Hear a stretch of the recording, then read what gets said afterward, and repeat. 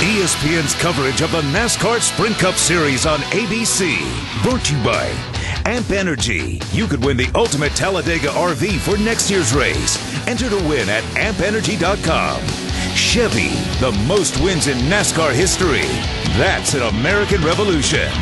McDonald's, I'm loving it. And New Line Cinema's new motion picture Pride and Glory in theaters October 24th.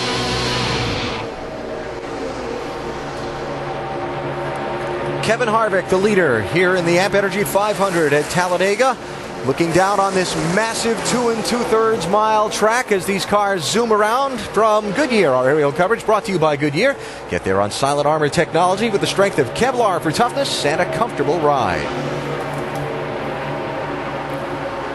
What a day here at Talladega so far. 26 of the 43 starters have led, 53 lead changes, and we're just past 300 miles of this 500-mile event.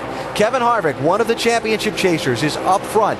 In fact, most of the championship chasers have fared well today, though Jeff Gordon has spent time in the garage after getting caught up in a crash, and Denny Hamlin is being transported to a local hospital after he had a hard crash while leading this race just a short time ago. On the lead lap, 27 of the 43 starters. Every one of the championship chasers except Clint Bowyer has led this race.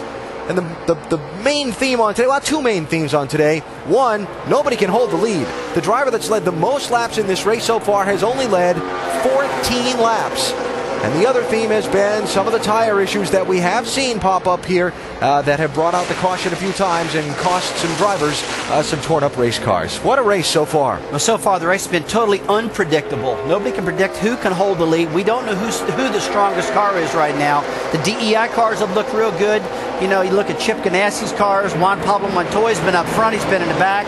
It's just hard to see who's the strongest. You're absolutely right, Rusty. But the two guys that keep popping into my eye as I watch the screen and watch a monitor is David Reagan, who's running second right now, and Eric Almirola. He has had an outstanding day. He has kept that race car up around that top 10 all day long. These two young drivers are having outstanding days. Can't count out Travis Kvapil, that white, blue, orange decal, 28 car, started on the pole. The Yates team having a strong day. Or Paul Menard. You know, this race in history, you know, Phil Parsons, Bobby Hill, and Ron Bouchard, names like that. Surprise winners. Hey, you could have one of those guys win their first Cup race here today. 9 different drivers scored their first win here at Talladega. 7 of those drivers, it was their only Cup Series win. We'll see if we get a first-time winner today. By the way, I mentioned the leader of the most laps today has only led 14 laps. That's Dale Earnhardt Jr., and he's back in 18th right now. Doc, keeping an eye on some of these championship guys that are riding around in the back as well. Carl Edwards kind of hanging out at the tail end of this lead draft back in 25th. Hard to figure out how this is going to play out, isn't it?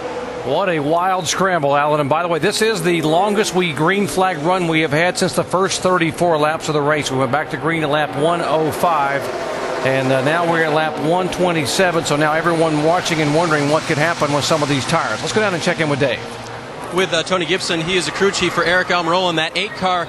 Do you think with some of the moves he's made, Tony, which has been impressive, and the car has run well, that guys have seen enough to work with him at the end of this race? Yeah, you know, he's still a rookie. He's only got like 2 restrictor plate races, but, you know, he learned a lot here in the spring. He ran really good behind the 24. We had a flat, but, you know, he's doing a phenomenal job. He's being smart. Everybody at Del Earnhardt Incorporated should be proud of themselves. We built brand new race cars to come here, ECR with awesome motors, and Eric's doing a tremendous job. So he's learning a lot. But, you know, when it comes down to about 2 to go, you're going to find out how much he's learned. He learned a lot behind the 88, so hopefully maybe Dale Jr. will get back up there, and I think we got a friend in him. Running well today, Doc. He mentioned ECR engines. That's the Earnhardt Childress Engine Cooperative, and they got 3 cars in the top 7, including the leader, Kevin Harvick. There's Almirola in the 8 car, the 07 there, Clint Bowyer. 31 also moving up. That's Jeff Burton, so they got 4 cars in the top 10. One thing I worry about, we got 60 laps to go, and I don't know if the front bumper on that 8 car is going to make it that far. That thing is just about worn out. Yeah, the high side's trying to come back. Travis Kvapil back up there, getting a push from Clint Bowyer. So they're trying to make that work. As you see, the bottom lanes got spread out just a little bit. When Travis Kvapil won the pole here on Friday, he got a little bit emotional in the media center. Said, when I was growing up, I watched Davey Allison drive that 28 car here at Talladega. He said, when I got here and I think about the Alabama gang and Davey Allison's memory, I get misty thinking about what it would mean to take this car back to victory lane. Mike. And this team's confidence was extremely high coming into this race. I spoke with Kvapil in pre-race introductions, and he said they made significant gains, but the one area that they really gained the most is something that no engineer can provide. That's respect. Travis felt like now that he's run with this series for the entire year, he feels like maybe more people will run with him.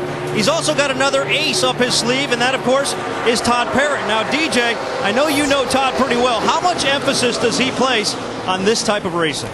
This is what Todd Parrott loves right here, this type. I know, we had that time between the end of the previous season and getting to the Daytona 500. That's all Todd Parrott thought about, was getting to the Daytona 500. And when we left the Daytona 500, it was getting ready for Talladega. He puts a lot of emphasis on this and making his cars the very best that he possibly can. And when you get behind the wheel of that, you know that you're going to have a car capable of winning. And I tell you what, he talks about that respect.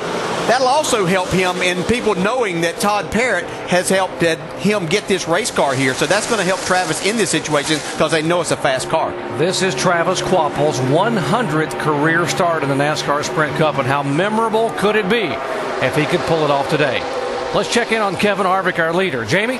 And it could be memorable for him, too. Still looking for his first win since the 2007 Daytona 500. Kevin Harvick's whole plan this entire day was to run up front. Todd Barrier, his crew chief, told me every time we try to stay back and stay in that backpack, we get wrecked. We're going to the front. Even though they started 39th, they've been running up front. Most of the time, the team tells me they are planning on pitting around lap 135.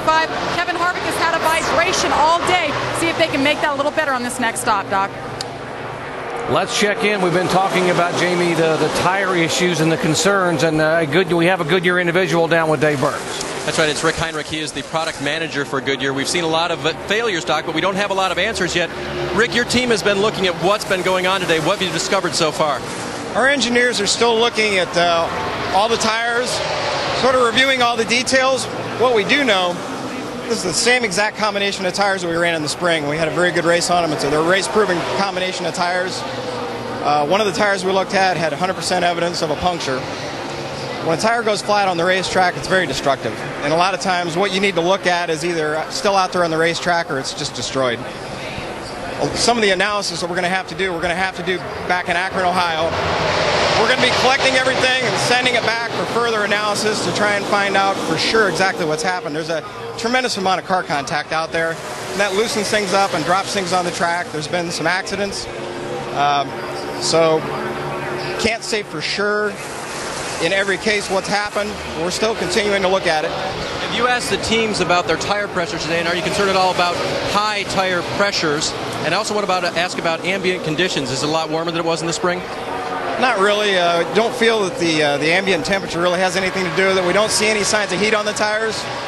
As far as air pressures, the teams that we've talked to haven't found anything unusual there at all. Okay, guys, that's what they know for right now. And as Rick mentioned, more analysis when they send these damaged tires back to the main shop in Akron.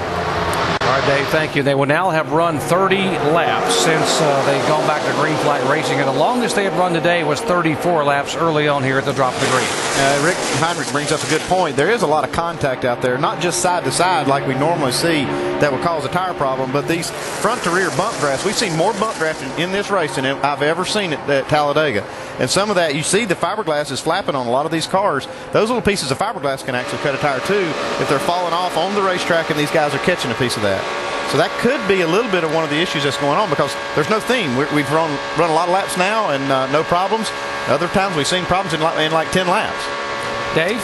Yeah, guys, let me throw this one in there too, because Casey Mears was speculating with his crew about the possibility of the tolerances being so close with these cars that possibly when they hit each other, whether you're the guy in front of the guy behind, that there's some movement there, and there may actually be some parts of the car with the tolerances so close that are hitting the tires and then, of course, backing right back off. So there's another speculation from one of the drivers.